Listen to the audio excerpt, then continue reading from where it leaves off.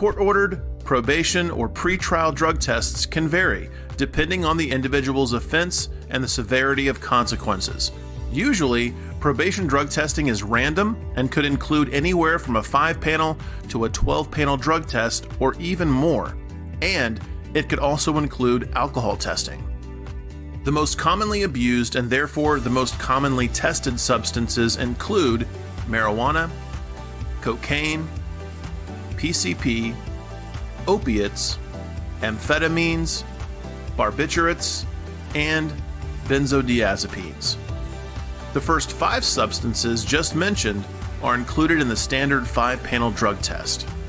If a drug test result is positive for any of the drug panels, National Drug Screening immediately sends it for additional GCMS confirmation testing by a SAMHSA-certified laboratory, as well as having it reviewed by a medical review officer.